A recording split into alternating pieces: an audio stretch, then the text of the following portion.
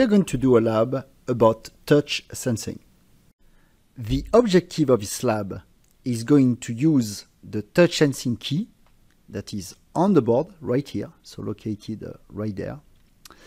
And basically what we're going to do is configure our TSC, so the touch sensing controller of the STM32U0, and also configure and import or use the ST touch sensing library, so TSL. We'll then add some application code in order to turn on a LED when there is a touch. Let's look at the touch sensing part of the schematics. So the key itself, so this is what I was showing you, so the touchpad that I was showing you previously on the board is connected to the signal T key. So T key is actually PD11 on the STM32U0. And then we have the sensing cap for this key. So the sensing cap is connected to this capacitance of 39 nanofarad and is connected to this signal TK_CS, and TK_CS is connected to PD10 on the STM32U0. Coming back to the key, as you can see, there is a serial resistance of 10K, and this is our recommendation. So this is for ESD protection. We also have a shield that is designed around the touchpad, so of the key. So to enable or to have a shield, you need to have the shield signal connected through a 1K resistance. So this shield signal is connected to PB12 on the STM32U0, and then same as before. So you need also a sampling cap, and the sampling cap is connected here, so shield_CS signal connected to a capacitance of 390 nanofarad. So this is something that that works for this type of design that we have on the Discovery Kit. If you have more questions, or if you want to know more about designing touch sensing application on the STM32, I recommend that you look at the application notes 4312, so 4312, and this will provide some guidelines to design your touch sensing application with surface sensor like we have on this Discovery Kit. So the shield is using two IOs on the STM32U0, so PB12 and PB13. So if you want to know more about the shield, so this is actually a driven shield, what we're using in this design. And if you want to know more, please go to the application note I was referring before, the application note AN4312. But to give you a little summary about the advantage of using a driven shield, so first, this will protect the touch electrode from noise source. This will also help to remove the touch sensitivity from the cable and the tracks between the electrode and the STM32. This will also increase the system stability and performance when there is a moving metal part close to the electrode.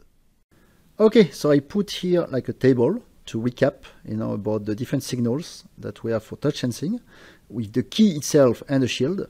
So two IOs for the key and two IOs for the shield.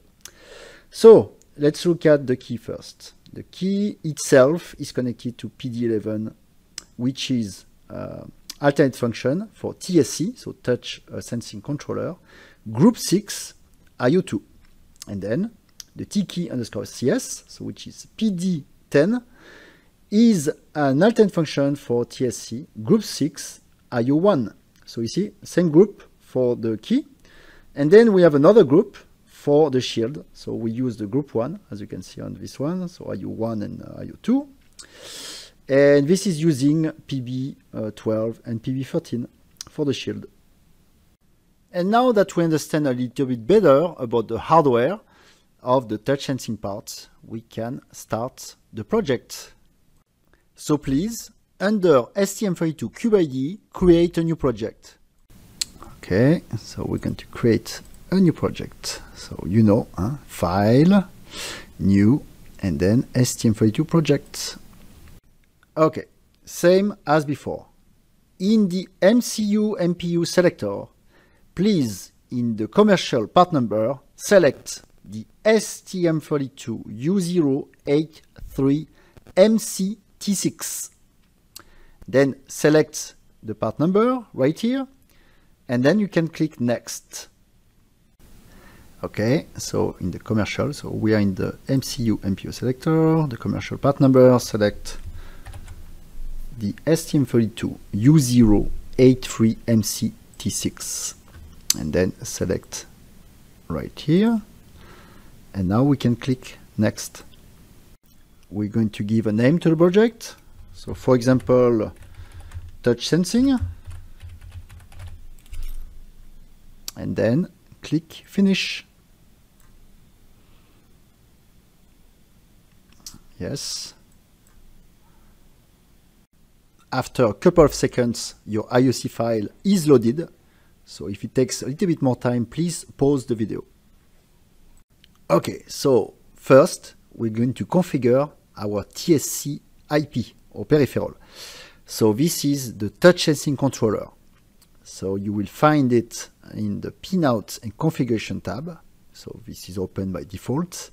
Then we will expand the system core, click on TSC, and then we'll start with the TSC mode. So in the mode, so this is the first configuration we'll do, the mode for the TSC, we will configure the different groups that we're using. So remember, in the table I was presenting before, we're using group 1 for the shield, so we need to configure the shield itself and then its sampling capacitance, where it's connected. So group 1 IO1 and group 1 IO2. And then same thing for the key itself. So the key itself is connected to the group 6 IO2 and the sampling cap connected to group 6 IO1 of group 6. We will start by configuring the key, so the group 6, and then we will configure the shield, so the group 1. Okay, so we said system core, so we're in the pinout configuration tab, system core, we expand, TSC located right here, click on it. This will open the mode, so the different groups of the TSC and different groups and different IOs inside the groups. First, we start by the key, so the touch key itself, which is connected to the group 6, we said. So we expand group 6, the sampling cap is connected to group 6 IO1. And the key, so the touch key, is connected to the group 6 IO2. So click right here.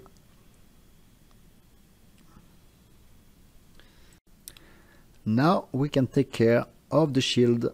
So we said the shield was connected to the group 1. So expand the group 1. And first we're going to select which IO of this group is connected to the sampling cap. And remember that from the schematics and from the table, we discovered that it's connected to the group 1 IO2. So G1 underscore IO2. Now the shield itself is connected to the G1 underscore IO1, so group 1 IO1. Okay, and we are done with this part of configuration right here. To validate your configuration, you should have the following EC configuration right here. You should have PD10 and PD11 that are configured as TSC group 6 IO1 and IO2. And then right here, you should have PB12 and PB13. So PB12 is the TSC group 1 IO1 and PB13 is the TSC group 1 IO2. Okay, second step is going to be to enable the interrupts for the TSC. So NVIC and then just enable the interrupt. To enable interrupt, just need to click on the NVIC tab right there, NVIC settings, and enable the interrupt for the touch sense controller. For the parameter settings, so you're going to go and click on parameter settings, we'll use the following settings. So this is, what we found that has been working very well, for this particular case in the Discovery Kit. So we're going to use the following. The charge transfer high pulse length will be 6 cycles. And same for the charge transfer low pulse length. So we'll set it also to 6 cycles. We will keep the spread spectrum to disable. For the pulse generator prescaler, we will choose the synchronous clock with a divider of 4. We will increase the maximum count value to the maximum allowed, which is 16,383 charges transfer cycles. The I/O default mode will be kept as output push-pull low. The acquisition mode will be normal, and then we'll disable the maximum count interrupts. We won't need it. So go to parameter settings. We'll increase the charge transfer high pulse length to 6 cycles. And we'll do the same for the charge transfer low pulse length to 6 cycles also. So the spread spectrum, we keep it disabled. For the pulse generator prescaler, we'll keep it by default, which is a synchronous mode with a divider by 4. We will increase this to the maximum, so 16,383 charge transfer cycles. So this is for the maximum count value. The I/O, so default state, we said we keep it low. Acquisition mode will be kept to normal. And we'll keep the maximum count interrupt to disable. And now we are done with the TSC peripheral configuration. We can now configure the touch sensing library, so the TSL library, touch sensing, as you can see right there, that will be located in the middleware and software pack. So let's do this. So what we'll do, we'll expand the middleware and software packs, select touch sensing, enable it. So once you enable the library, there will be a pop-up window telling you that you need basically to know that first this solution has some limitation because you can do surface capacitance support only, and this is limited proximity range. So we are nowhere to do some multiple, I don't know, centimeters. We're just limited to very small prox. Then, of course, we have a wiki page. So we recommend you to look at this wiki page. So you can click on the link there. That will bring you to the wiki page where we give a lot of information about how to get the best performance and to have all the design guides that is provided to you, all the tips that we have learned, after years and years of doing this. So we encourage you, to look at that, and also to look at all the application notes that we wrote and we published about the touch sensing. So once you know about all these warnings, so be careful. So it's the touch is a difficult design, so you need to be aware of that. And then, so once you approve, you click OK. Then we're going to click on the Sensors Selection tab right here and select the touch key sensors. So we will define the total touch keys right here, so to be 1 in this case. And where is it connected? So the IO underscore touch key 1 will be connected to group 6 underscore IO2. So this will be populated automatically by the tool. And this thanks to the previous configuration that we did of the TSC peripheral. All right, so let's expand a little bit. Look for the middleware and software packs. Expand it. Look for the touch sensing, so right here. And now we're going to enable it. And this is the warning, remember, window that I was telling you about. So you know what you are getting into now. So once you click OK, and this is, so first we're going to go to the sensor selection tab right here. And for the touch key sensors, so we have one key. So press 1. and this will be populated by the group 6 IO2 that has been configured previously, remember, in the TSC peripheral. For the configuration parameters, you will click on Config Parameters tab right here. And then, so we'll use this configuration right here. That is perfect, for our touch key on the Discovery Kit. So we won't use the proximity. So the prox will be set to 0. We will change the acquisition limits. So we'll change the minimum acquisition to 5 cycles right here. And then for the calibration, we'll use a calibration samples of 4. And this is probably the most important settings that we will do right here. So this is the thresholds to detect a touch. So this is very, very important. So we're going to define the T key detect in threshold and the T key, the touch key, so detect out threshold. So this is very important. So we set it, to the following. So this is, something that have been tested with different people and different boards, different setups, and this looks like it's, behaving with a very good results. So let's select for the T key detect in threshold 255 counts, and for the T key detect out thresholds 200. Now for the calibration thresholds, we will select 90. In the Config Parameters tab, so click on it right here, Config Parameters. So first, we will disable the proximity. We won't use it in this lab. So put 0 right here. Then for the acquisition limits, we'll set the minimum acquisition to 5 cycles. So put 5 instead of 10. Now for the calibration, we'll keep it as it is. So calib samples 4, that's perfectly fine. And now we can select the thresholds. So the first one is the prox, so we won't use it. There is no need to change it. So here are the parameters to change, here the thresholds to change. First, the detect in threshold, we'll change it to 255. And then the detect out threshold, we will change it to 200. Now for the calibration threshold, change it to 90. So those settings have been pretty good, on this board. So let's try that.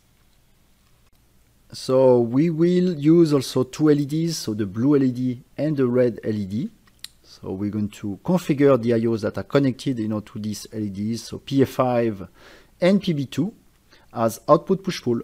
So we'll use, this to indicate different states of the library, the touch sensing library, and also to indicate if there is a touch or not. Okay, so let's configure our IOs PA5 first. Right here, we configure it as a GPIO output. So that will be one IO connected to the LED, and the second one, we say PB2. So PB2 is right here, same thing, we configure it as GPIO output. Perfect. Finally, we will configure the clock tree. So go to the clock configuration tab, and we'll run also at 48 MHz. So from the MSI, so select MSI 48, and then for the system clock mux, select MSI source. So this will configure the whole microcontroller STM32U0 to 48 MHz. So clock configuration tab, click here. Now select 48 MHz, and we'll select MSI as the system clock mux. And now, so we have all our clocks configured at 48 MHz for the STM32U0. We can now generate the code. So select your project, and you can just generate the code from here. Yes. This will also change the perspective, and now we can add some user code to have an application So we'll define, the application, and then we will add the missing code. We will start by adding code in a file called tsl_user.c. So you'll find this file right here. So in your project, like Explorer, you will expand touch sensing folder, then go to app, and you will find, your tsl_user.c file right here. So double click on it, and then we'll add, so in this user code begin for the acquisition, so end of acquisition, we'll add basically a change for the delta. So because we have so much resolution in this board, so basically the delta is the difference between the reference count, so when there is no touch, and the touch, when there is a touch, so the count when there is a touch. So the delta is so big that we have actually to divide by 3, the delta, in order to get, the proper settings, for the thresholds to work. So this is a good thing, actually. So it's very good design, and we have a big difference between a no touch and a touch. And so we have so much data, so much counts, that we actually need to divide by 3 the counts to actually, get the thresholds to work properly. So that's why we are doing, this line of code right here. So the code to be added can be found in the text file called code to add workshop.txt. And so if you go to the section for the touch sensing lab, you will find the code to be added. So the first line of code to be added, we're going to add in the tsl_user.c, and we will add this line of code in order to divide the delta by 3. First line, so copy this part. Okay, so in touch sensing, expand app, and the file that we're interested in tsl_user.c. So open this file. Okay, and now we're going to scroll down and look for, so there is a place for acquisition. So that will be right here. So user code begin end of acquisition. And we add the line of code that we copied. So this is to divide, the delta by 3. So the code that we added is actually inside the function called tsl_user_exec. And just to give you an idea, that's about like line 226. It should be around this. Next, we're going to open main.c. So you can find main.c inside your project, core, source, and then you find it right there. Double click on main.c.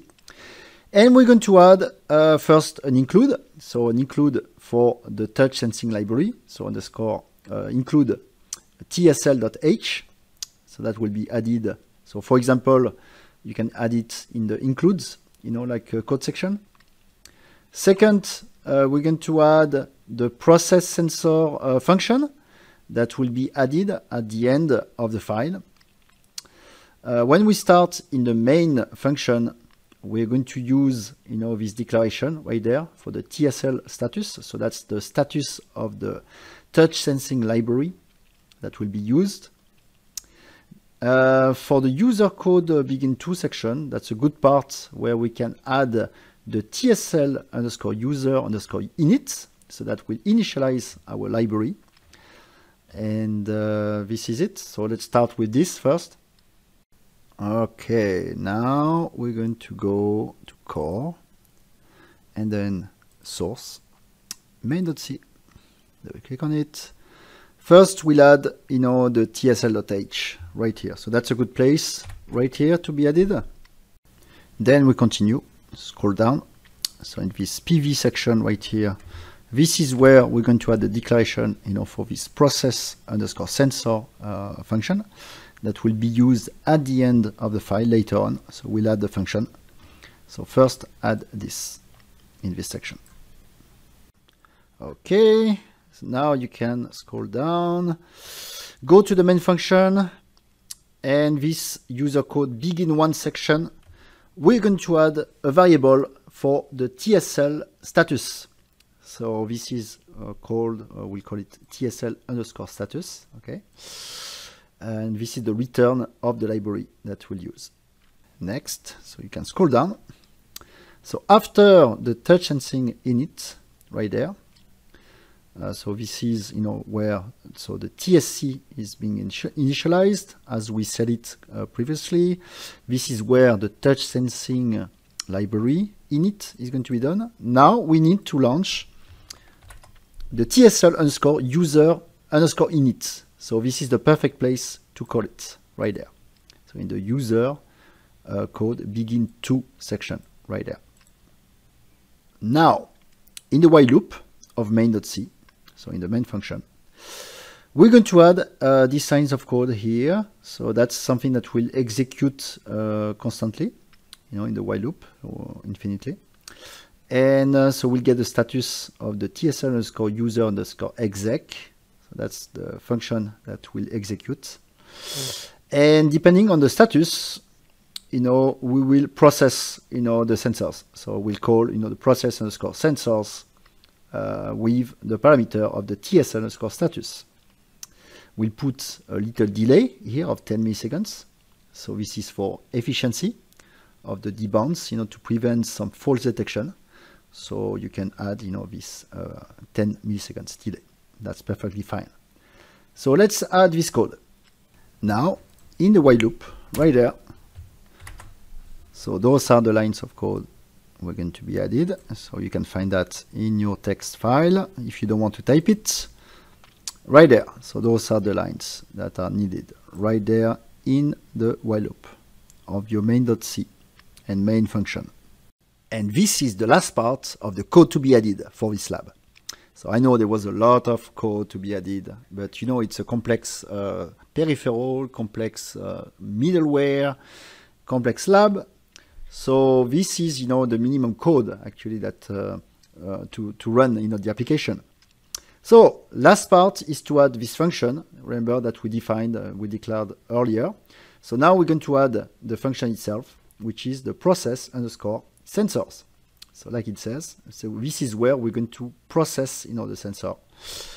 So we have first, let's say a structure.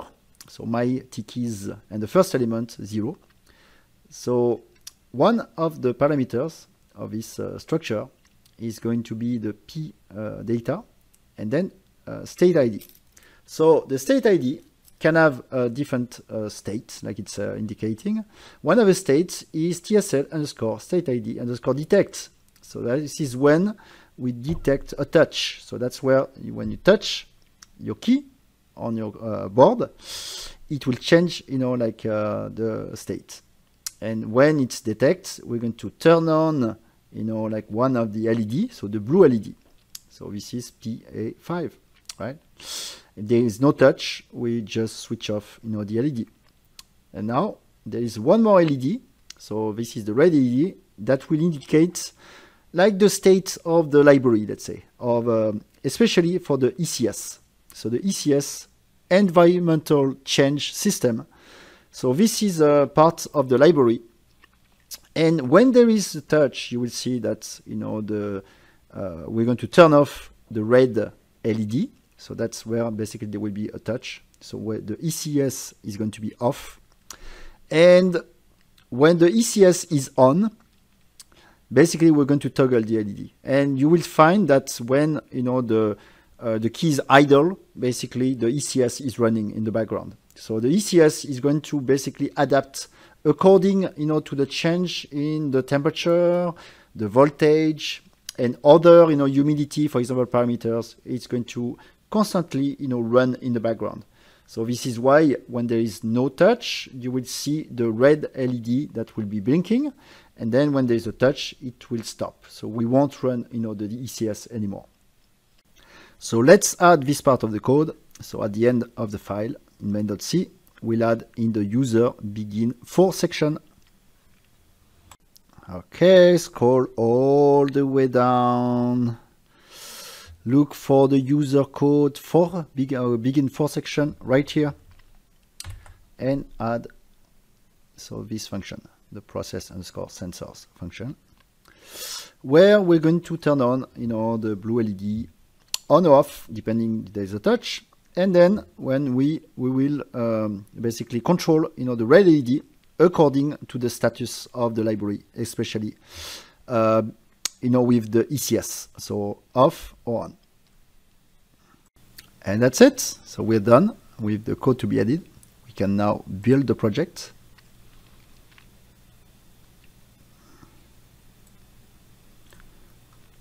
So it can take some time. So please pause the video, if you need more time to build it. Okay, the build is done. It's beautiful. 0 errors, 0 warnings. This is absolutely great. And now we are ready to flash, the code and run the code. A little bit of background. So this is where your touch sensing key is located, right there. Okay. We're going to power from the USB right there, this USB cable that is connected to the ST-Link. So this is the connector 1. All right, and the jumper will be selected to be powered from the ST-Link. So this is a good time now. If the board is not connected, connected it. And voila, it's enumerated. Now you can enter debug. So you will enter the debug session with this icon, and then you click OK, switch, and then run the code. Okay, so make sure your project is selected, and now we're going to enter, the debug session. So right there, this little icon right here. Okay.